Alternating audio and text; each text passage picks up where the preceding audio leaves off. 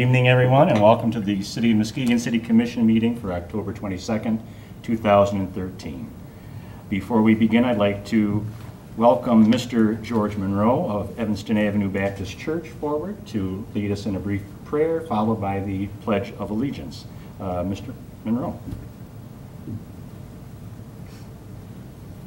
Shall we pray?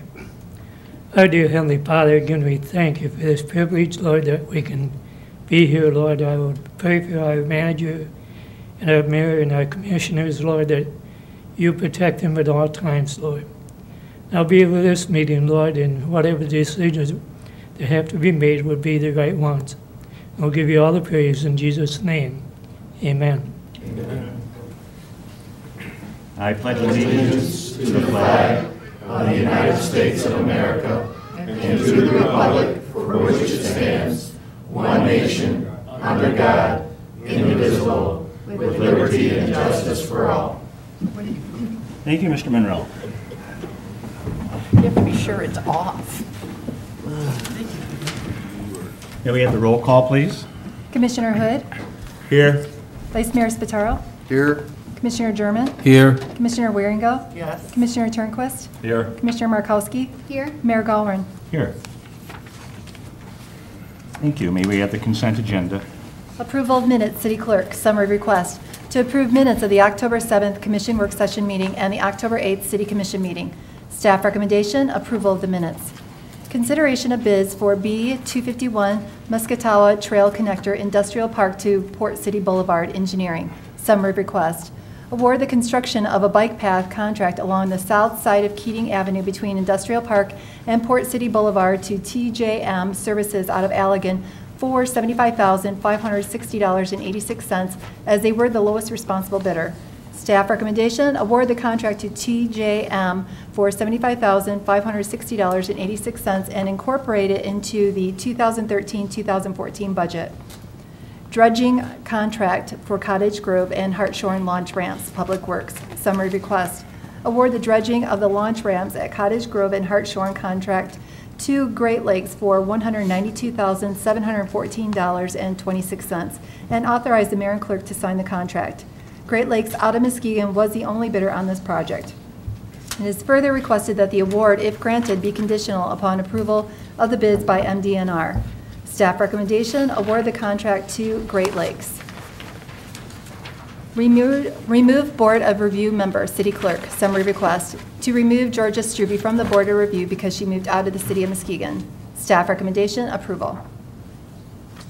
Thank you. Commissioners, you've heard the consent agenda as presented. Are there any items you wish to have removed for further discussion? Vice Mayor? Seeing none, I would move that we approve the consent agenda as read. Second. It has been moved by the Vice Mayor, seconded by Commissioner Wieringo to accept the consent agenda as read. Any discussion? If not, roll call, please. Vice Mayor Spataro. Yes. Commissioner German. Yes. Commissioner Wieringo. Yes. Commissioner Turnquist. Yes. Commissioner Markowski. Yes. Mayor Gallren. Yes. Commissioner Hood. Yes. Motion passes. Thank you. Public hearings, please. Request for an Industrial Facilities Exemption Certificate, AFI Hole Drill, Planning and Economic Development. Summary of request. Pursuant to Public Act 198 of 1974 as amended, AFI Hole Drill 1920 Port City Boulevard has requested the issuance of an Industrial Facilities Tax Exemption Certificate. The total capital investment will be $476,000 in personal property and will create 2 jobs. This qualifies them for a tax abatement of 6 years under the current city policy. Staff recommendation, approval of the resolution granting an Industrial Facilities Exemption Certificate for a term of 6 years for personal property. Thank you. Good evening, Mr. Francie. Good evening. Both of the companies before us tonight are subsidiaries of Aerofoil International. This will be their 7 IFTs since 2009 between the 2 companies, with over $5 million in personal property investment. Both of the requests tonight are for personal property. However, there may be a real property expansion coming soon as well. The company has met with Dwana Thompson and Steve Kuchis, the owner, is here tonight. Very good. Good evening, Ms. Thompson. Is there anything you'd like to add? I met with Steve Kuchis on October 3rd, and they have total between the 2 companies 47 employees, and they have 46 Caucasian, which is 98%. Total minorities, 2%. 42 male, 89%, and 5 female, 11%. And they are in compliance with all their affirmative action standards? Yes, and correct? they do have an affirmative action and equal opportunity policy, and they have agreed to work with us if they need assistance with finding minorities for their applicant pool. Very good. Excuse me, Ms. Oh, Yes. How many women and minorities did you say? Okay.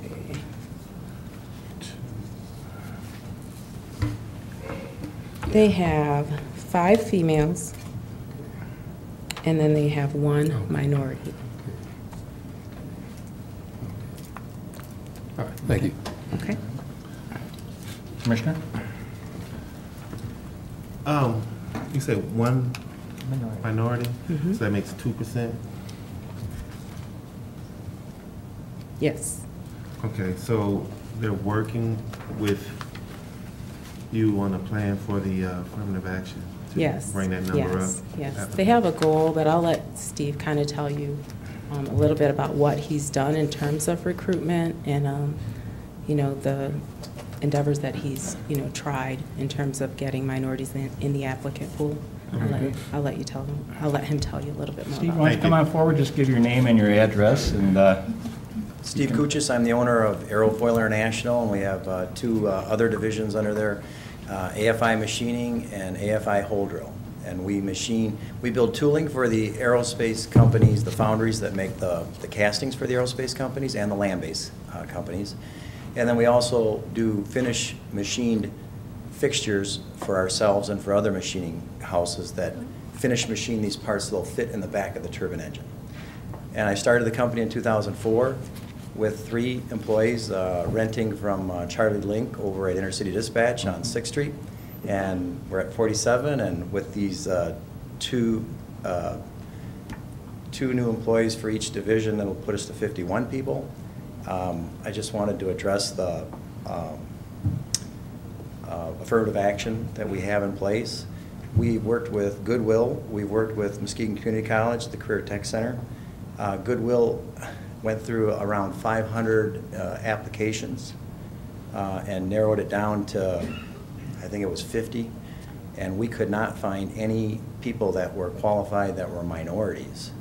We found 2 females, but I guess that doesn't count anymore. But we can't find, what we do is the machining that we do in-house or the tool making that we do in-house requires a higher skill level than normal. We can't just have a high school degree. We have to have someone that has some type of blueprint reading experience, some type of mathematical skills. We have to have someone that can measure mics, someone that can set a fixture in a machine, indicate it in within a half a thousandths, 0.0005. We have to have someone that can do the offsets. And I think people like Johnson Tech kind of swallowed them all up with, I mean, we just can't find them. We're going through resumes from as far away as Traverse City, from Grand Rapids. When you look through our resumes in the last 6 months, and I'd have to say that was over 500 just into us, we probably only have maybe 20 from the city of Muskegon or the city of Muskegon Heights. So we are striking out when it's coming to finding anyone with our skills needed for where we're at. I mean, the effort's there. I'm working with Sonia over at Goodwill, and like I said, we tried for 6 months and we interviewed tons of people. We just can't find anyone. We've tried in the last couple of years, we've hired 3 people with 0 skills and tried, and after 30 days, they quit. We just have had no luck. What type of training and skills would you suggest? Well, I'm working with Muskegon Community College right now, and they're setting a class in place where they're teaching blueprint reading, math skills, and CNC machining skills right now. It's a 1-semester class. And we're going to be interviewing people that this is their first graduating class. we're going to be interviewing people that are attending that to see if we can get them to come on board. Our level ones, again, they have to have the basic math skills, CNC skills. They're $8 to $12 an hour, and this is posted at community college also. Level 2, when you can do all these things, is $13 to $17 an hour, and level 3 is $18 to $24 an hour. So we have openings for all those, and we have had zero luck in the last 18 months landing anyone with those types of skills. So we're working with anyone we can to try to fill those slots.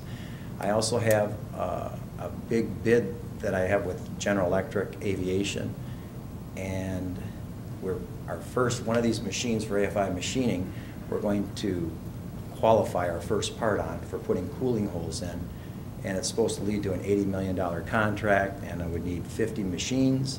I need to add on to the building, and one person right now can currently run 2 machines, so I'd be at least 25 people if we're successful at doing this next month.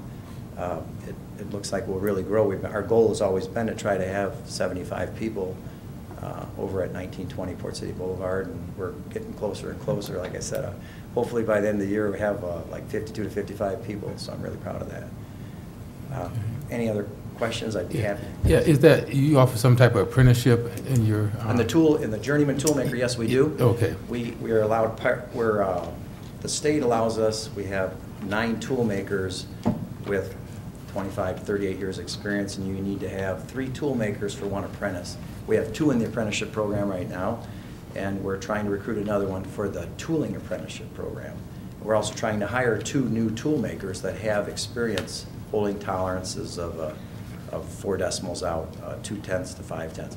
No matter how big our fixture is, because it's an aerospace or land-based part and it's critical, the 6 nest points that hold it, whether it's 4 foot apart or 4 inches apart, have to be within .0005, so a half a thousand. So yeah, that's why we're running in the snag. We're one of the, we kind of have a niche as far as in the tooling and the machining area that people can't hold the tolerances that we can hold. So it's a highly skilled area. Right, right.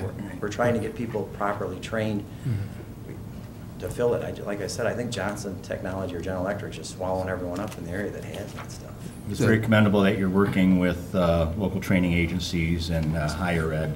And I think this is something that we ought to get our head around, because we're hearing this more and more each time that our local industrialists are before us, that we have to realize that our concept of what was once manufacturing industry is no longer true. The day of starting out on the shop floor, stoking furnaces, and then working your way up to shop foreman are gone.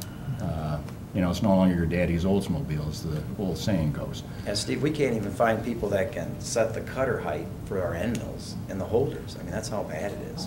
I mean, that's a basic skill. We can't find anyone that even can do that. And we hear that from folks like Steve Olson from Northern Machine and the like, and continually out there impressing upon people the need to go on beyond their high school to get some type of at least vocational certification or academic certification, beyond.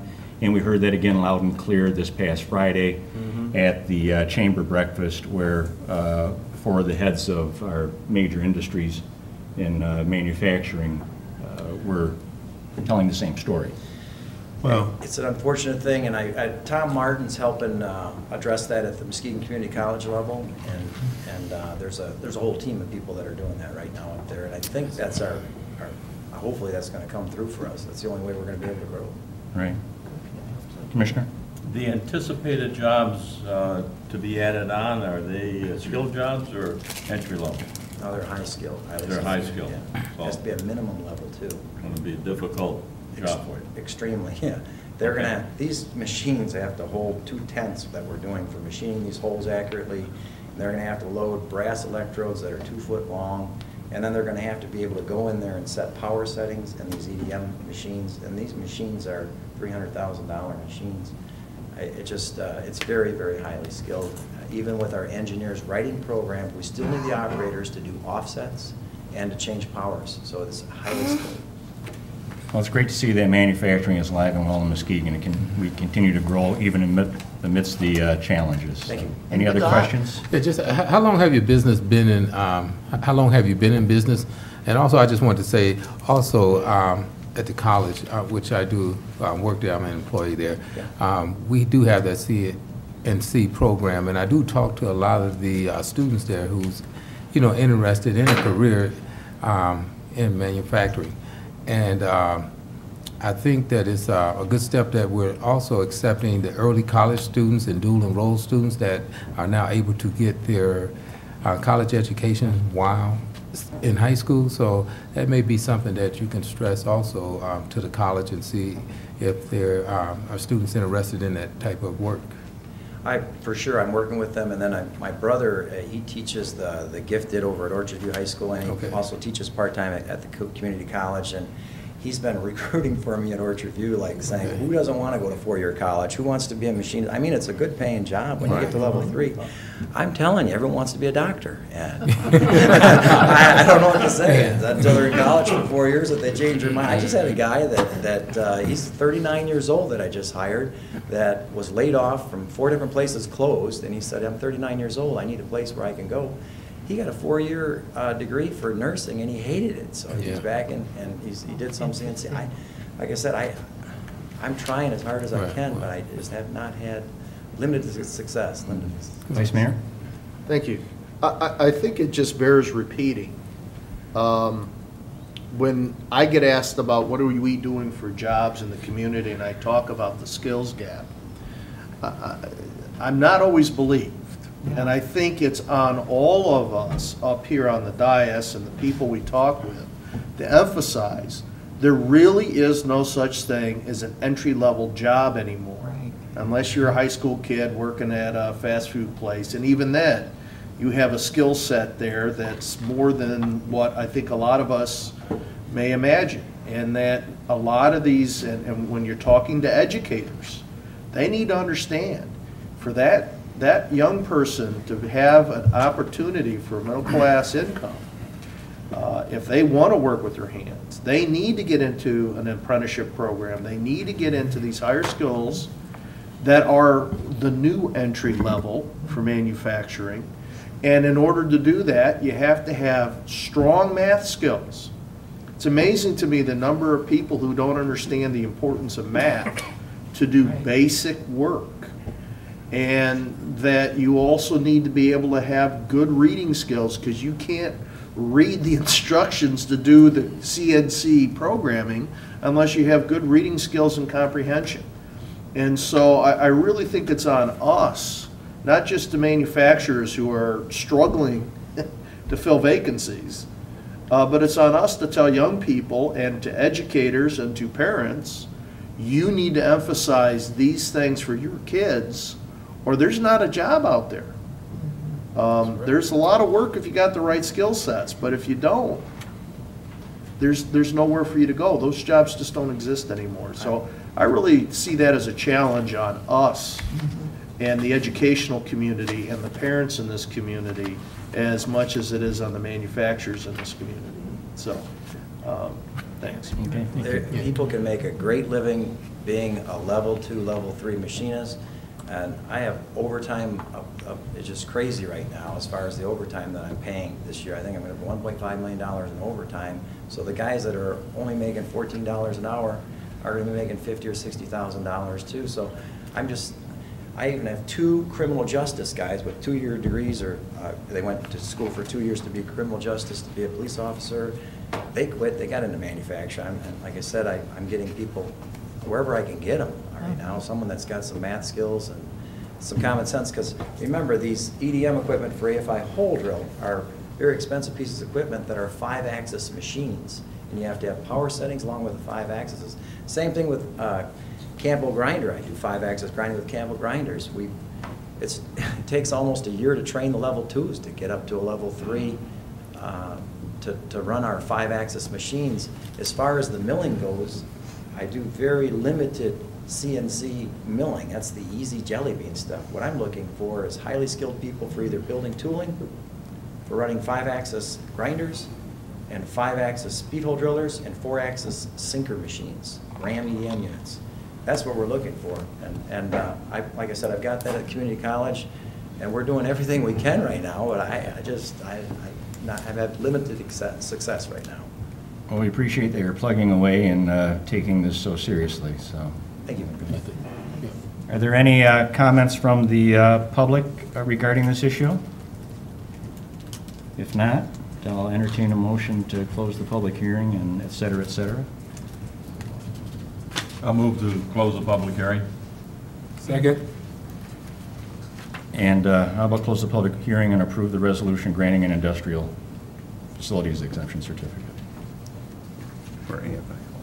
for AFL Holdred. AFI. Okay. It was moved by Commissioner Turnquist, and I'm sorry, who seconded?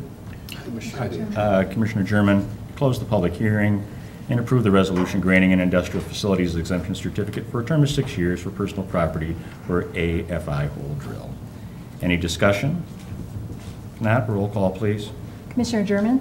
Yes. Commissioner Waringo? Yes. Commissioner Turnquist? Yes. Commissioner Markowski? Yes. Mayor Gowron? Yes. Commissioner Hood? Yes. Vice Mayor Spataro? Yes. Motion passes. Thank you. Item B, please, under public hearing. Request for an industrial facilities exemption certificate, AFI machining, planning and economic development. Summary request. Pursuant to Public Act 198 of 1974, as amended, AFI machining, 1920 Port City Boulevard, has requested the issuance of an industrial facilities tax exemption certificate. The total capital investment will be $595,500 in personal property and will create 2 jobs. This qualifies them for a tax abatement of 6 years. Staff recommendation, approval of the resolution granting an industrial facilities exemption certificate for a term of 6 years for personal property. Anything to add to Part B? Pretty much covered everything there. Every sinker is that wasn't the speed hole drillers, that's the sinkers. Okay, that's the sinkers. Commissioner? I'm just going to throw in a random comment since I didn't chime in the last time. Vice Mayor mentioned that people don't understand the importance of math. And I just want to throw out and reiterate that math isn't easy for a lot of people. I myself, it's not my favorite subject. But the college and many other places in town really do offer training for people. I mean, I was able to take a class, honest to God, at MCC for basic math skills as an adult, because I hadn't used them in a long time and I just wasn't comfortable. So I really want to make sure that people know that if you're going back into some of these things and wanting to know them, there are many agencies that can help you. Even if you're not going for a degree, you graduated high school, any of those things, you can find the training that you need. You just have to be willing to ask someone to help you. Right. And so now your cake and your cupcakes turn out because you got the right measurement. Right. Good. You got one question. Yes. I did not get the answer for how long you've been in business. Oh, I'm sorry, I started with 3 people doing tooling only in 2004. Okay. And I started doing machining in 2006. Okay. All right. Thank you. Any other questions or comments from? Just a question. These are 2 different investments with a common workforce. Yeah, Is we that- have 3 okay. different divisions there. Yeah. Yes. The 47 and that's Yes. combined. Yeah, it'll be 51 or actually probably more like 55 or 60 here. But, Thank you. I'll be back. We have to give another, I'm trying to make a $5 million investment in the next 6 months so we can get us up to $1 million. Oh, yeah. That'd be great. So if you could repeat that, because there's a lot of folks who are watching at home who couldn't hear any of that because he's not near a microphone. Okay. I'll let the expert do that. Sorry. I apologize for shouting. That's all right. Yeah, what we're doing right now is our goal within 3 years is to be doing $20 million. In order to get there, we have calculated that we have to invest $3 to $5 million, at least $3 million in the next 6 months in order to get us on track. So we'll be back here. I've already ordered another piece of equipment, but it's a 9-month lead time, so I don't need to come here yet for the 5-axis large grinder. And I will also need multiple additional speed hole drillers. So I'm looking at investing $3 to $5 million in the next 6 months. So I'll be back. Okay, thank you. Thanks, Steve. Any other questions or comments from the commission? Any questions or comment from the public? If not, Vice Mayor? Seeing no public comment, I would move that we close the public hearing and approve the resolution granting an industrial facilities exemption certificate for a term of 6 years for personal property for AFI machining. Second.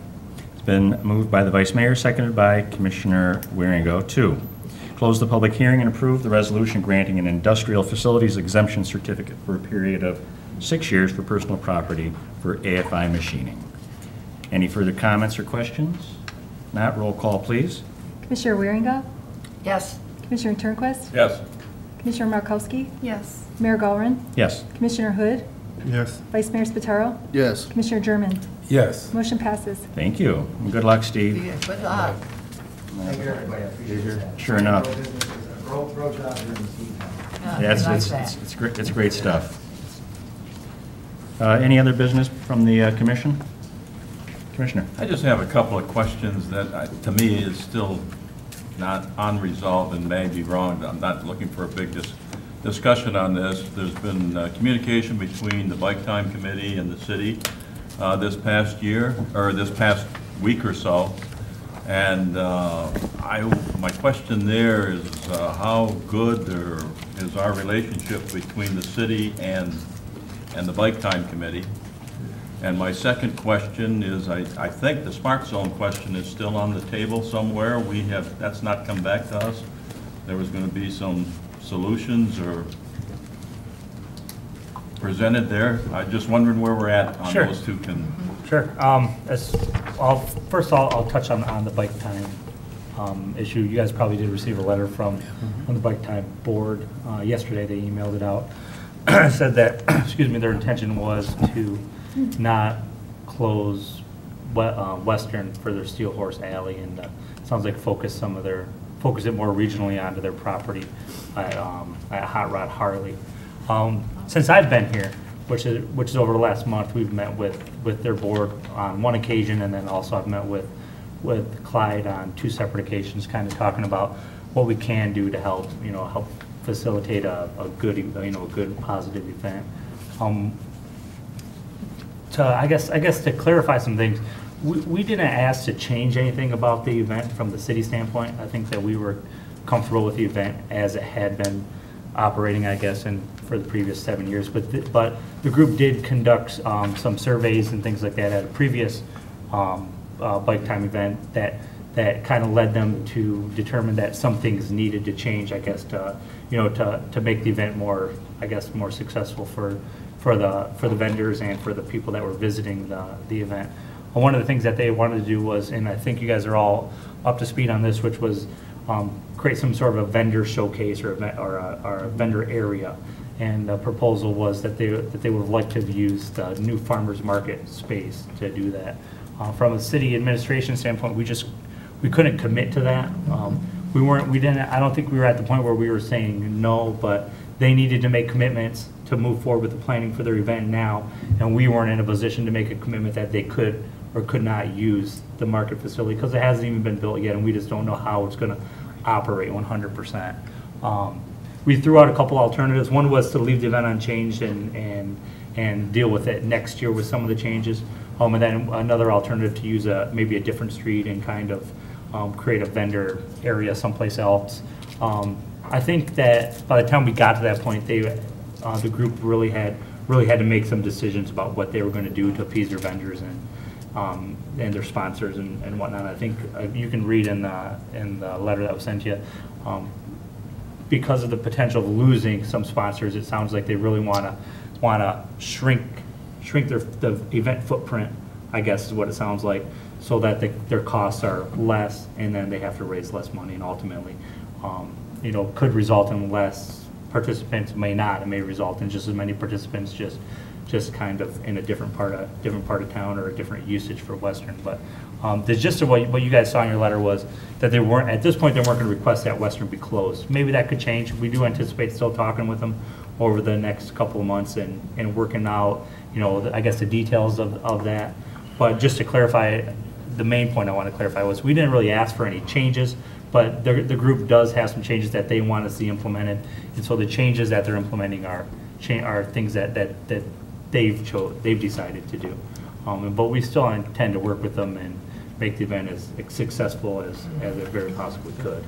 And I don't know that there's anybody here from Bike Time that could speak to that or not, or if you even want to open the floor to that. But that's where we are with Bike Time people, at least since I've been here. And I intend to keep on visiting Clyde. I think he enjoyed that. I stopped over there and chatted with him for a little bit about the event, and I think that's helpful. The problem with stopping over and chatting is that there's not a whole lot of time for chatting because they have to make some decisions on how the event's going to look. And I respect that they really had to move forward with their decisions, and I absolutely respect that. The second question you had was essentially about the smart zone. We're working with our attorney and their attorney on putting together an agreement that essentially outlines what's going to take place over the next couple of years. And I think you guys have been privy to the gist of it, which was I think it was a $25,000 payment for each of the next 2 years, and then some agreements that if the casino doesn't happen within that 2-year period, the land would either be reverted to us or there'd be a lump sum cash payment to the city. And I think essentially what we're doing is putting that into agreement form to present to the commission. My understanding on the smart zone that was an offer that they were going to place. Does that still require approval by this board? Yeah, I would assume so, yes. I would assume so. Yeah. Yep. So the offer stands on on a sheet of paper with those 3 bullet points outlined in it. And what we're doing internally is working with our attorneys to put that into a formal agreement so that can come to you guys for approval and be approved by their board, by their people as well. And that will come back to us. Yes. Thank you. Okay. Vice Mayor? Thank you. Since the issue was brought up, I just want to reiterate my concerns about the smart zone, that we're here because they haven't paid on the agreement that they made before. And so agreements to pay us money have to be taken with a big grain of salt. So I'd like to see proof that they actually have the wherewithal to make that commitment. And then the second thing is that I'd like to make sure that the title to the property is actually in their possession to transfer to the city if that's part of an agreement. If it's encumbered, there may be people ahead of us, and their agreement to deed the property over to the city in lieu of making a payment or fulfilling the agreement may not necessarily be within their power. So any agreement, I would want to make sure that those 2 issues are addressed. Okay. So that the public's interest is protected. Thanks. Vice Mayor. Anything else, commissioners? If not, public comment. Ms. Vicki Barogi, if you'd like to take the podium, give your name and address. Now set the timer. Don't worry, I haven't moved into your city. I still reside in the fine city of Norton Shores, but I do have a P.O. box in your community at the post office, and I've had that for about 5 years now. And I want to raise an issue, and I know Mr. Peterson took his whirlwind tour of the city and came up with a top 10 list. I want to add a number 11 to that list. And have it be consistency and accessibility in public parking. With time limits put on all street parking that's either in front of a business or a government building. If I park at Subway, I have 2 hours in Subway that I can spend. If I park at the county building, I have 2 hours. And I don't even know if the stop times are the same. But I notice along the jail, along Walton, there's still marked half-hour parking there. And that's gone because everybody has to go in the back. Outside your building, there's no markings. There are cars that sit out on terrace all day long. Those should be marked 2-hour parking. Or something you come up with, not me deciding what you come up with, but you need to decide what you come up with. Outside the VNS building, there's no markings. The old Hages building or the VNS office building, Skolnick House. And also, more importantly, the post office. I've seen people struggle, elderly people from time to time, having to park on Western down towards Subway and walk. The other day, a guy got out with a cane, and I said, that's it, I need to come and talk to you. I think at least First Street and Western need to be marked as a time-limited parking around the post office. People need to be able to access that. They need to not be able to park there all day long. And it became a more prevalent problem when the farmer's market construction started. I think at that time there were employees parking on that property, and now there's nowhere for them to go maybe. I don't know where they're supposed to go. But a couple of ideas with that, I started thinking about that. Social Security building, there's a lot of parking vacant in that property. Behind Terrace Plaza, there's a lot of vacant property there. But the on-street parking needs to be for the consumers, for the people you want to draw downtown, for people that want to use the post office. And there's a lot of traffic in and out of there all day long. The splash park, I saw women walking kids across the street, and I just kind of cringe because they're small kids. They should be able to park right by the splash park and get out of the car and use the splash park. And I think that's real important. So I thank you for listening to my concern, and I'm hoping that at least the post office part can get handled before winter comes and we lose more parking because of snow. So thank you very much. Thank you, Vicki. Great to see you again. Are there any other members of the public that would like to address the commission? What do you want? Come on up. Give your name and address. You look familiar. Good evening. Steve Warmington, 1524 Lakeshore Drive. Vicki, I found that very interesting, and I've been to that post office, so I was trying to figure out what kind of time limit you wanted to have, because if it was 15 minutes in front of the post office, I've stood in line for longer than 15 minutes in that post office. And then if it's with the kids that are there to go into the splash park and you want them to park close, can they only go to the splash park for 15 minutes, or are we going to give them a half an hour? If it's a half an hour at the post office, then that same person with the cane may still have to be down the street. So those are some of the things that we find in the city of Muskegon to be difficult to handle. How was that, huh? Listen. First of all, I want to welcome Mr. Peterson to the city of Muskegon. I watched the meeting 2 weeks ago. Looking forward to watching Frank in his first meeting, and of course he sat there and didn't say a thing, so I thought he did very, very well. I do want to tell you, Frank, that and you and I've had this conversation, I'm extremely pleased that you're here at the city of Muskegon, and I applaud our city commission for making that hire. And in light of the fact that I just saw in last night's news that Kalamazoo just hired a city manager, I'm extremely pleased that you jumped onto the package to come here, because I know that perhaps you would have been looking down the road from Springfield. The reason that I'm here tonight is because 2 weeks ago when I was watching the city commission meeting, perhaps you commissioners will all recall that there were a couple of people from a towing company that came up here to speak on the towing contract. And I was watching that meeting, and I will say a step back for just a second and say that a little over 3 years ago was when that contract was approved by the city commission.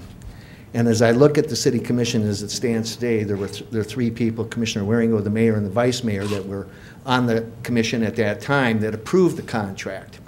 And if you'll recall, the three of you, is that we had the contract brought to us, and then the staff wanted to take it back and rebid it. And it came forward, and the contract was let out to Ramos, depending on which side of the family you want to talk to, if it's a Ramos or Ramos. Contract. I will remind those of you who are here, is I voted against that contract.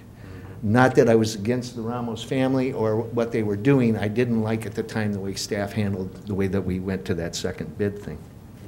But anyway, while I'm watching this, I'm listening to, the gal got up and spoke about that they're in the city of Muskegon and Ramos is in the city of Muskegon. That's a point.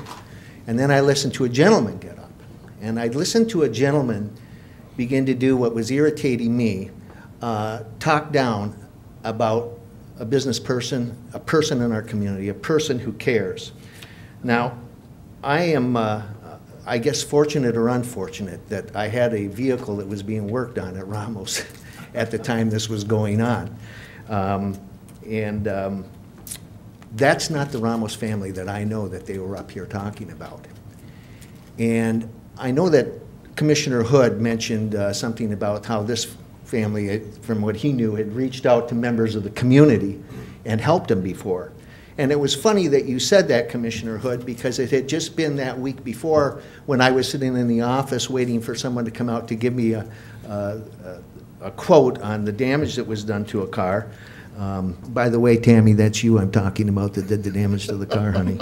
Not going home tonight. Yeah, oh, yeah, I'm going home. But anyway, one of the gals that was working on the phone, and I'm going to take longer than 3 minutes if you don't mind, because I'm here speaking for a group of people that would like to speak for Dave, and so they asked me to speak for them. Okay. So, but anyway, as I recall, the call was from someone whose car was in storage there, and they didn't have insurance to get it fixed, and they wanted to know if they would tow it back to their house until they got ready to get the money to get fixed. And Dave said to the gal, says, yes, certainly we will. How much should I charge him to tell? How much should I tell him to charge? Is what the gal that was working there said. And Dave said, well, what's the bill? And he said, no, don't charge them for any of the storage because they have enough they already have to take care of. Just charge them for the one tow job, not even the towing to take it to their home. So that's the kind of family and business that these people are here in the city of Muskegon. Another thing that the gentleman mentioned was the fact that Dave works for the county sheriff's department, and that was a conflict of interest. I don't know, that might be a conflict of interest if this was a contract with the county, but this is a contract with the city. And, you know, David was a longtime police officer. He's always been a person that cares about this community and the people that live in this community. And so he enjoys working still in law enforcement, and you have to continue to be in work in law enforcement for at least a day a month, which is what Dave works to maintain his accreditation so that he can continue to work in law. So those were two facts that I found that were disturbing to me. When I went to pick up my car, I mentioned to Dave, when we walked outside, I said, did you happen to see or hear the city commission meeting the other night? He said he had heard about it. It was as though he didn't want to talk about it. I don't think any of us like to hear ourselves talked about in that way, particularly when we know that that's not the business that we try to do of overcharging people and doing those types of things. So I will tell you that I asked him what his thoughts were on it, and he shared with me what they were. And I would tell you that this family, I know there was another gentleman that walked up here then and wanted to make sure that the city was going to complete an investigation on this, which I found was rather strange, that somebody that lived out on Walker Street, who came here for an Elks Charity Lodge part of the meeting, the only thing he wanted to talk about was to make sure that we investigated this, almost as perhaps as though he were the pigeon in the tree that was sitting here to come up and make a comment on that. Not sure, but kind of what crossed my mind when it happened.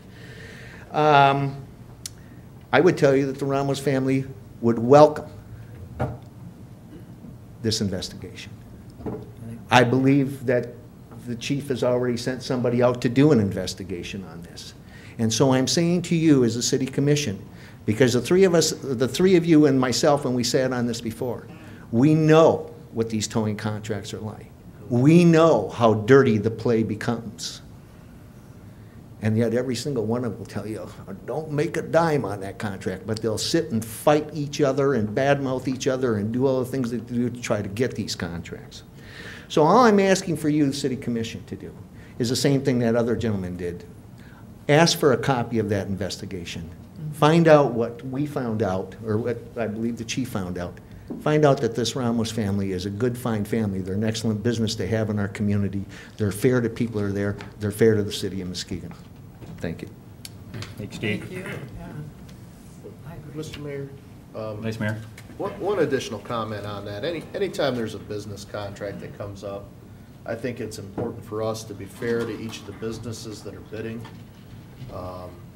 You may have many businesses that are qualified and are good corporate citizens, but you can only award the contract to one, or, you know, usually to just one. And that's the nature of what we have to do. So oftentimes we have to tell, I mean, look at a street contract, for example. Sometimes we get up to a half a dozen or more bidders. Well, only one's going to get the contract. That doesn't mean that the other ones are not good businesses or there's anything less about them. It just means in that particular interest, they didn't present the best bid. And I think it's important to keep that in mind. The most important thing is what our experience has been as the payor on these contracts, how we've been treated, and whether or not there is a history of problems or good service. The other thing I want to point out is this came up, and so I drove down just to remind myself where the business is located. And yeah, it's, as I remember, it's still in the city of Muskegon, because the last time I looked, that stretch of Getty Street is in Ward 3. And you're saying no? It's north of Sherman.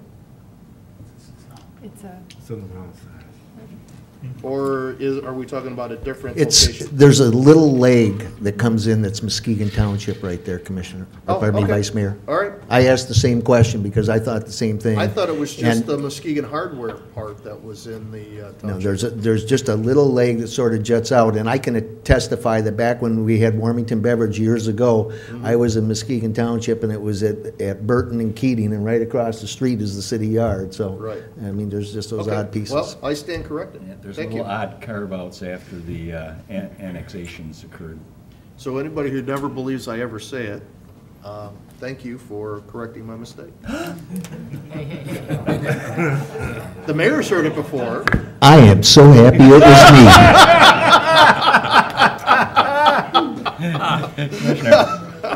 This is actually off topic of the towing contract. It's actually to the point of public comment.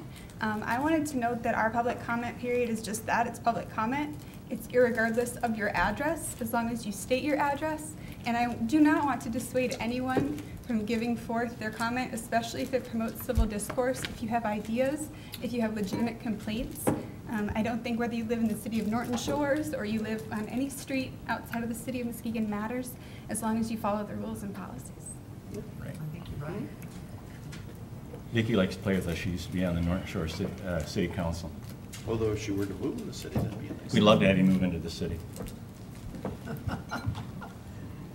Any other members of the public that would like to address? If not, I'm going to point down here to Commissioner Hood. Going, gone.